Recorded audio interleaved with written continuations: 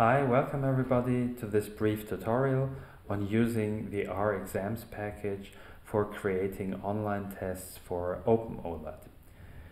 So the starting point is within R, and I'm working now in a directory where I've stored a couple of exercises. All of these are available within the exams package, and I created a little R script that I will take you through now. So first we start by loading the exams package, then we create a vector of exercises, in this case 7 exercises of different types, ranging from single choice over numeric to more complicated items, and we will see later on within OpenOlat what these exercises are and how they are displayed in OpenOlat. Then I set a random seed in order to be able to replicate this exam exactly. And then finally, I call the exams to OpenOlat function with the vector of exercises we created before. I plan to use 3 random replications from each of these exercises, and I will store this as a file with the name R exams. There are further options we could use here. We could, for example, also limit the maximum number of attempts per exercise. So maybe let's set this in addition to 2 attempts per exercise, and then you saw that there were several other options we could have used as well. So let's go ahead and now create these random replications, convert them to HTML, embed the HTML in suitable XML files, and then store the XML in a zip file. And this is created now at the bottom here in our working directory by default, and here it's called rexams.zip. Okay, now let's switch over to OpenOlat, where I'm on my landing page, and now we want to import this test we have just created into OpenOlat. This involves 2 steps. In the first step, we will include the learning resource as such, and in the second step, we will embed the learning resource as a certain course element in one of our OpenOlat courses. So the first step is simple. We go to the authoring tab and click on import, and then we select the file.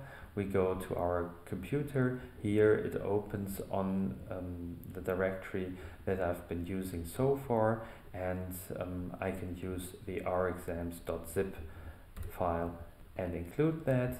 Then it uploads the zip file, and we can choose a name. So let's say this is rexams, and I add the date to be able to identify this exercise later on. Then we import everything, and after the import we can set all sorts of meta information, a name, an image, a license, and so on, but the only necessary information is the name, and we have already selected that, so I will stop here. And then we see a preview of the test we have just imported, and here we see the 7 exercise questions, and as we will see these later on, I'm also skipping this here. Okay, and we're done with that. So now we have the learning resource, the online test itself, imported into OpenOlat, and now we can use them in several courses if we want to. So I'm switching back to my courses tab here, and I'm going to the course in which I'm going to use this. So I'm using my R exams course for illustration here. And first, to be able to include the online test, I need to go to the course editor and create a suitable course element. There are 2 different suitable course elements. Either we can use a test. This is for the scenario where we, as the instructors, want to see the test results of each individual student, or we can use a self-test where we can let students take the test but we only see certain aggregated results. So let's use a full test here. We need a name. Let's say this is just an online test. We could add further information, instructions what to do in the test, but for simplicity I'm skipping that here. Then we can control visibility and access to the test to a certain time window, for example, and then we can use the test configuration. So I'm doing this here and entering in the search function the starting character string for the name of my file, and now I'm including the learning resource, and here we have it. Then we have a few further options that we can use to fine-tune the online test. As a rule of thumb, everything that happens within the test, like how many attempts do I have for each exercise, well, is my solution being shown after entering an incorrect result, and so on, all of this is controlled from within R using the exams to OpenOlat function, but everything on the outside, what happens with the test as a whole and how it's embedded in the course, is controlled in these menus here. So the maximum score and the cut value have already been set by the exams to OpenOlat function, but I can say, for example, I want to show results on the test homepage, and then we also do that after the test has been submitted, and usually I'm including all of the possible summaries to give students full information about the results they obtained. Then I go to the Options tab, and here we can also control further details. Either we can inherit the whole configuration from the learning resource, or we can adjust it for the specific online test we're creating here. So we can say, for example, every student is only allowed to take this test once, and we can, for example, show the points and the score in the test, and we can also allow students to suspend the test and resume it later on. Then we save these options, and then we publish the entire course and finish, and we close the course editor, and we're back in the course. And now we've done everything and the test is ready to use. Here, for illustration, I'm starting the test once.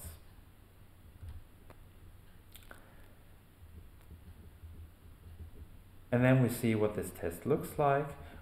On the left in the menu we have the 7 exercises we included. At the top we see our current score. We have only 0 points of the 16 possible up to now. And then we get the first question. And I will briefly take you through these 7 questions so that you can see what kind of exercises you can include in OpenOlat using the export from the RExams package. The first question is a simple knowledge quiz question, single choice, and here we're selecting the correct answer. Bern is the seat of the federal authorities in Switzerland, and we submit the answer, and then we see that our actual score increases to 1 of the 16 possible points. We also see here on the left the question was answered. The green mark just signals we have answered it. It's not the signal that we have answered it correctly though. And then we see the second question. Here I've chosen a question that highlights that OpenOlat uses math checks to get a very nice display of mathematical equations. And here I'm just entering a random result, and then we see this is incorrect. Because I've enabled the solution switch, I see the full correct solution afterwards, And because I've also allowed 2 attempts per exercise, you see that here on the left we have just used up one of our 2 attempts, we can enter the solution a second time. Of course, this does not make sense in a real assessment setup. You would either use multiple attempts or show the solution, but not both at the same time. But here it's quite handy that I can show you that the correct result that is shown in this solution is actually the correct result.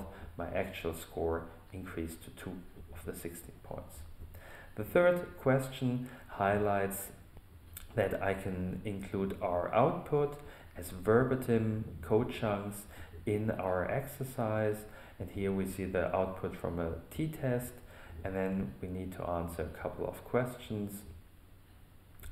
The first item asks us about the absolute value of the test statistic, whether a one-sided test was used, whether the p-value is larger than 5%, and then we can show that the waiting time at Spar AG is lower than at Consumo. And then we submit the answer and can scroll up again, and here we see our result increased to 3 points. The next exercise highlights we can include images in our exercises and then, for example, use a multiple choice setup to ask questions about this image. And here we can also try to get the correct result. The skewness is similar and the distribution is in A is approximately symmetric, and I'm answering this, and again I got the point. The fourth question, or the fifth question already, is about a text result. Here we are asked about a specific R function and we need to enter the correct string exactly. Here this is LM, and we can submit the answer and we get the point. The next question has data embedded as a CSV file.